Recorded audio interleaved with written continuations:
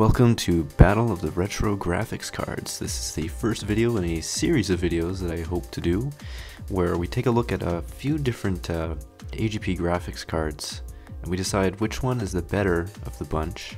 And I also hope to talk a little bit about buying AGP graphics cards and other things like which operating system certain cards are best for, etc. So today we're going to be comparing the ATi Radeon X1300 to the ATi Radeon X1600. It's important to note that both graphics cards use DDR technology for the RAM.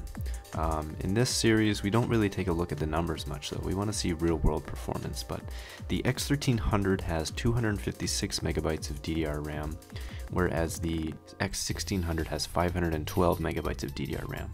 But does it really make that big of a difference?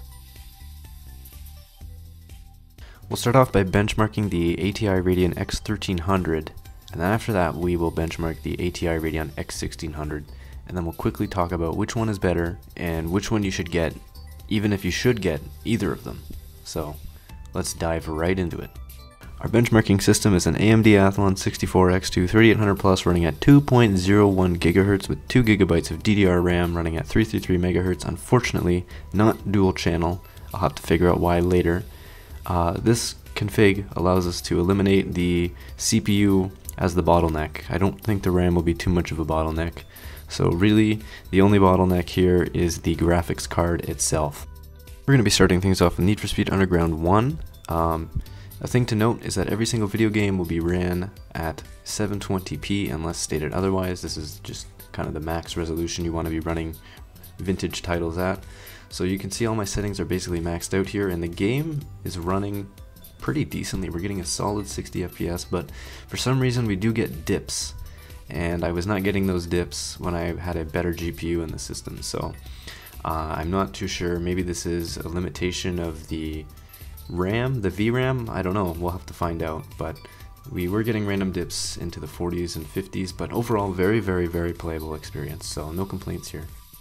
Next up, Juiced 1, a title from 2005 I believe. As you can see, I set the anti-aliasing to level 1. I had to turn off hardware mixing because it was giving me issues. The in-game settings, we turned the depth of field off and all that other stuff off, and then we left the rest at default, so track detail about half.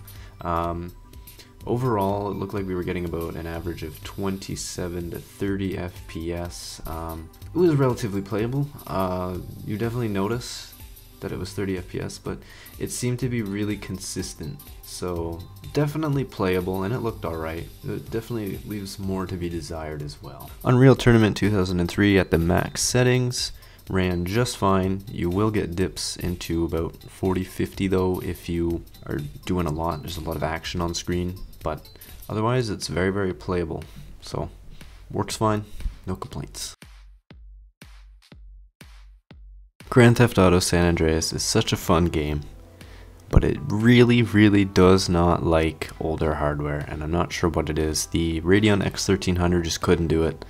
I suspect if you were to disable anti-aliasing and maybe bump the resolution down to 480p, you could probably do it, but the moral of the story is it has to look like a potato to run decent on this card. So maybe this will run better on the X1600. Cry of Fear is one of my favorite games. It's just absolutely beautiful, and it runs on the Gold Source engine, which is very cool. That's the Half-Life engine. However, there's a lot of tweaks done to it, so it's basically hot-rodded, and it's a really good way to test old hardware because it really stresses both the CPU and the GPU. On the Radeon X1300 it was actually very playable. I couldn't get it to go full screen, as you can see. I kept getting an error, but at 1280 by 960 we were getting about 30 FPS on average. So I would say that it was playable. The only thing I went and did was disable the film grain. Everything else was left at defaults.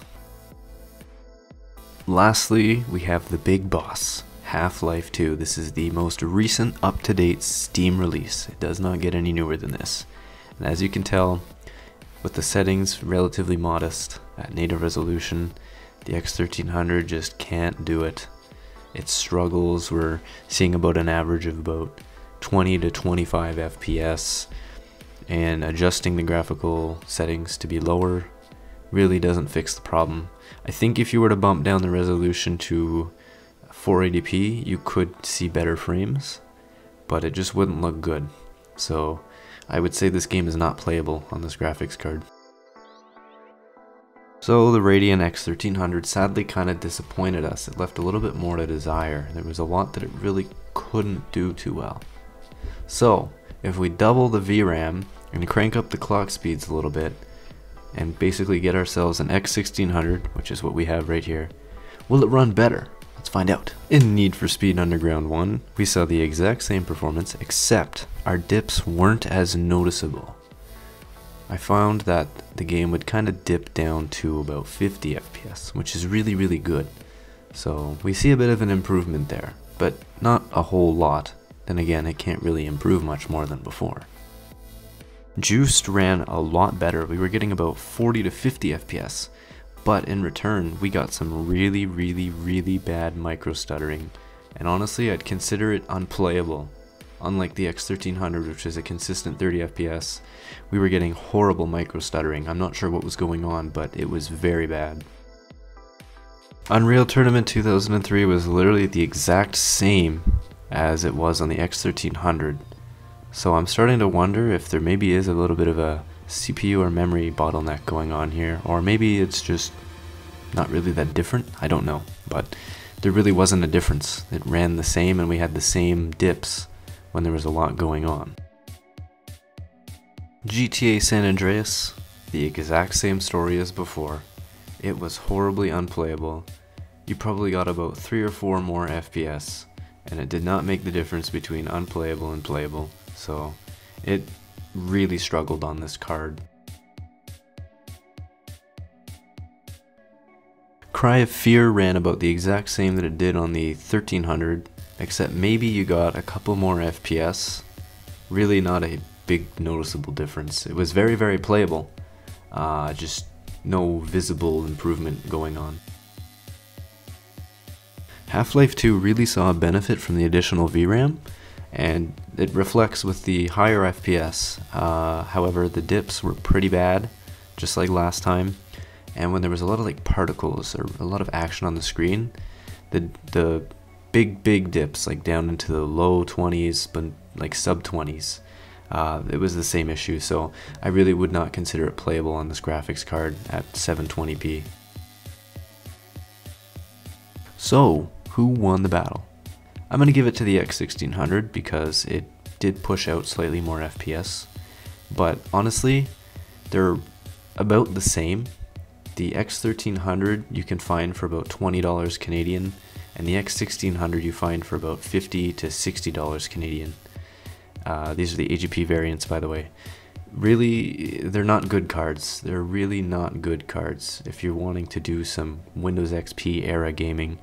And since there are no Windows 98 drivers for these cards, unless you're trying to do some earlier stuff, maybe like GTA 3 or Unreal Tournament 99, these graphics cards are just kind of a waste of money. They're not really that good. The performance difference between them is basically negligible, and I was just very, very disappointed. Not good cards, definitely not good cards. So stay tuned for the next video when we compare more graphics cards.